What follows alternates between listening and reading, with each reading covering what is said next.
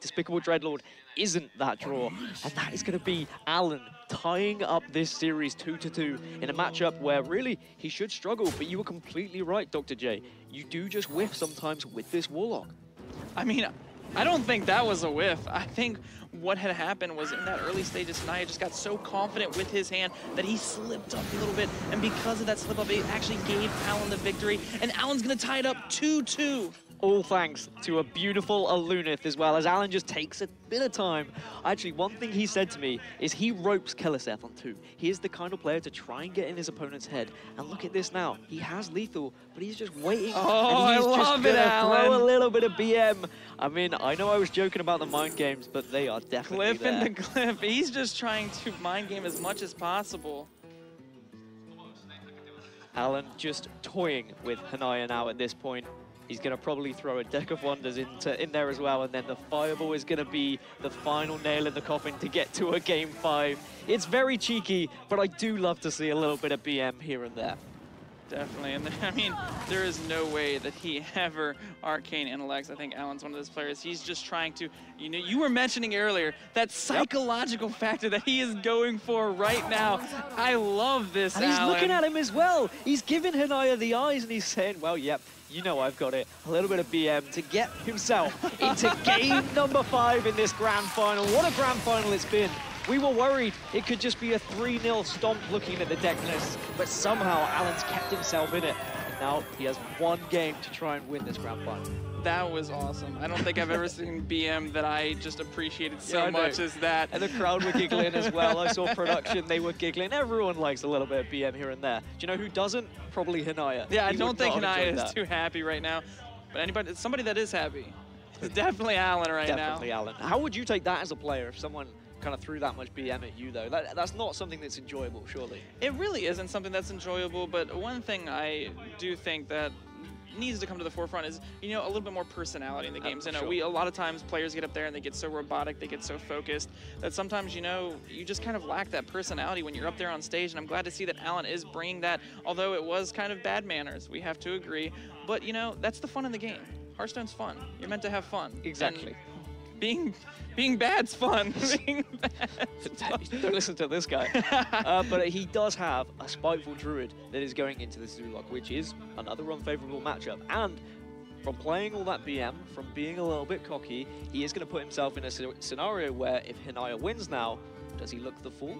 He could look like the fool, but I think he's willing to take that risk, especially because he noticed that Hanaya made that mistake early on with the Voodoo Doctor. He would have been hand tracking, and he knows if Hanaya makes that mistake, maybe he could have capitalized on that by trying to tilt Hanaya off the face of the earth. Well, and as I said, when we spoke to him yesterday, he says, I am the type of player who will rope Keleseth on 2. I try and get in my opponent's head. And regardless if we're joking about what degree he's studying at the moment, clearly he has a plan in this final of just trying to get any kind of edge. And he needs it, because we've looked at all the matchups. Most of them are all favorable for Hanaya. I mean, to be honest, it's impressive that he got this far in matchups already. I was like, yeah, this is probably a 3-0. This is going to be a blowout final. But here we are. We're in a grand final. I'm excited. You're excited. The whole crowd is excited. I think this is the final that this tournament deserved, to be honest. I think so as well. This final has been very... I mean, you can just hear clapping right there. This final is the final they deserve. Yeah, the Japanese casters just getting the crowd a little bit excited there.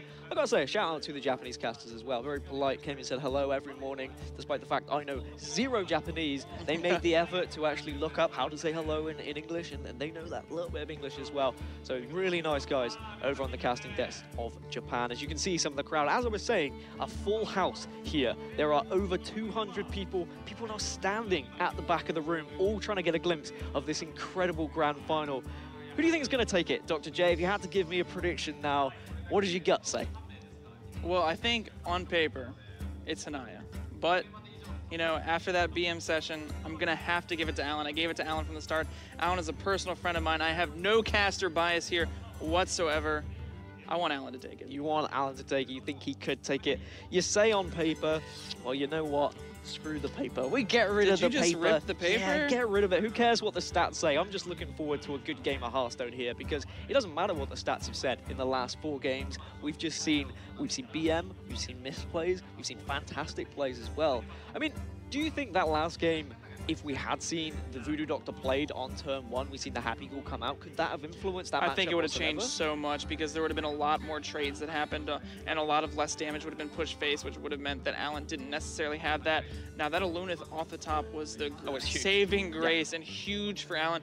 That's the reason you put that card in the deck. You put that card in the deck to draw it at those pristine times, and because of that, Alan tied up the series. And you got to look at the way Alan played that game as well, by trading into the Vicious Fledgling, making sure the Elemental survived so he didn't die to a Despicable Dreadlord, keeping the Fireball back for extra damage later. I mean, even if he hadn't drawn a Lunith, there was still a possibility that he could have drawn into another Fireball and been able to find that damage to finish off the game anyway. But I'm sure he won't mind that he found the easier route of a Lunith, which is a filthy card. If you look at what a Lunith does, it is absolutely incredible. And I'm excited to see how actually in the new expansion, what cards can be added to Tempo Mage or Aggro Mage to make it even more powerful, because it's always been there or thereabouts. Sometimes it's dropped off, sometimes it's gained pace, but it always turns up at these tournaments at just the right time. Dan, I'm glad you're excited to see what kind of cards Alunith can be drawn from, like what kind of cards that Alunith can draw that make Tempo Mage better. I am not excited for that because Tempo Mage gets through taunt, and when you get through taunt, you're cheating. Are you a taunt kind of player? You're a kind of No, I'm a face player. kind of player. Oh, okay. And a troll kind of player, so I actually love Tempo Mage. Yeah, you should absolutely adore it. I mean, I've always been a face hunter kind of guy, Ooh. so that's why I was excited. I wanted to see Odd Hunter come into the mix, but maybe Alan won't even need it. He won't even need it to actually win this grand final. But for Hanaya, I mean, I don't think he's going to be affected too much by these mind games. Yes, okay, your opponent's BM'd. Yes, okay, there was a somewhat call for a misplay on turn 1. But do you think he's the kind of guy to be affected by it? It's hard to say because obviously I don't know Hanaya personally, and I know sometimes I myself can get affected by those plays. But what you have to do is you have to take the time. You've got this little bit of time right now before the game even starts where you can just calm yourself down, you can relax, take deep breaths, and you can make sure that, you know, you're back in it. Speaking of back in it, look behind us. Where's Alan? Another bathroom break, is it? I mean, this kid... You're not saying, but you're just saying. I'm not saying, but when he played his first game the other day, I did call out that he likes his mind games, and that is mind game number 3 or 4. Like, that's absolutely incredible that he's able to, like, try and do this. Like, I don't know, it's both BM, but it is also very smart. In a game like Hearthstone, you do need to take the edge in a game of percentages, and he is doing so, as now it looks like he is finally returning to his desk, so we might get this game underway. You know, I didn't even notice that. You didn't even notice you were busy looking at the monitor, like making sure you were trying to make sure. Do you have your Allen meter going off? As soon as he performs a little bit of BM or any mind games, I'm just like, woo, woo. And I just know. It's like your Spidey senses. Exactly. My Allen senses. What was it me and JD were talking about? We were talking about 5 minutes with Alan. We were going to make a new show. Because we think he's just so interesting to talk to. One of the most interesting players I've spoken to this event, to be honest. Who do you think was your favorite? Well, actually, who was your favorite? Because we called out who our favorites were coming into this tournament. Who did you think was going to win from the get-go? I said Pleb. You said, well, just because he beat you? Just because he beat me. But if I weren't to give it to that, I honestly wanted to see Alan do well because I love the underdog story. I love the person who is newer to the scene. Obviously, has been in the scene for a while. A lot of pro players would know who Alan is, but you know he doesn't have that.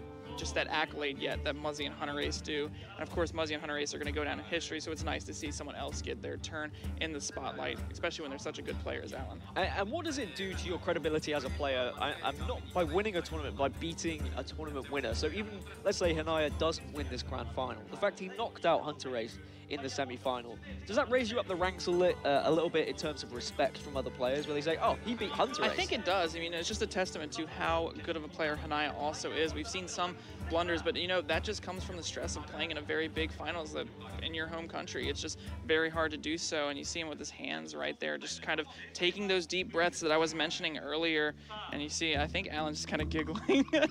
Well, I mean, at this point, Alan's just having fun, and I do apologize that we are having a little bit of talkstone while we wait for Alan, but at the same time, it's pretty bloody brilliant that we actually get a player that does show this personality. You nailed it right on the head earlier, that some players do lack that kind of little bit of pizzazz about them, and they kind of just, they look a little bit bored when they're on the stage. I like to see someone that gets excited when they win, when they show off when they have the chance to, when they play to a crowd like Alan was. As soon as he heard the crowd reacting to his BM, he just BM'd even more and even more. And now going into this final Game 5, is that BM going to help him to try and take the title of HCT Tokyo? We are going to find out as Alan has his Spiteful Druid against Hanaya's Zulok.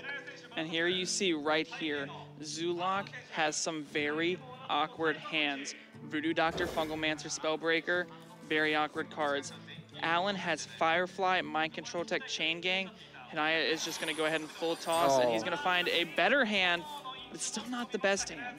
It was a risk. It's always a risk throwing away a 1-drop, even though Voodoo Doctor's not that great, but he gets the Flame Imp. That was the #1 card he would have wanted. He has double Light Warden to follow up as well. If he finds any sort of healing, suddenly his hand gets very, very, very scary. But Mind Control Tech in the hand for Alan could be very influential in this matchup. Oh, but that is a Fungal Enchanter. It's going to be very powerful. I wouldn't be surprised to see Alan potentially hero power on this upcoming turn, but it's so difficult to say. I think Coin Crypt Lord is probably correct. I think you have to do it, but this is going to get pretty severely punished by this Fungal Enchanter. It is, but it does allow for a Mind Control Tech And a next happy turn. goal Oh my off goodness the top. gracious. Stop it. It's just filthy at this point. But Mind Control Tech can maybe get Alan back into this. I think Mind Control Tech can, but it's going to be very difficult. Oh, this is going to be painful. And Alan's nodding already. I mean, Alan can't hear the crowd, of course, but he will be able to see the crowd just jeering and gesticulating for how excited they are, as that is one of the most disgusting boards we've seen this tournament. Mind Control Tech has to do some kind of work here. It has to hit one of the 7-2 or 7-1. It doesn't. I mean, even that's fine. There is a whiff on the side of Hinaya if this board can be cleaned up. So much damage. It's just so much damage on the other damage side. available for Alan. And he Void finds the Void Walker. Walker to protect everything as well. Alan tried his hand with all the BM. He tried to rub salt in the wounds of Hinaya from that victory, but now it's all coming back. Karma is happening to Alan here, as really, he just has to put a Saronite Chain Gang and hope for the best, but Fungalmancer is there. Hinaya is going to be the HGT Tokyo champion. The crowd erupt because he is from Japan. He is the home crowd favorite, but well played to Alan, and a massive effort from him. He tried his hand, but Hinaya is our champion.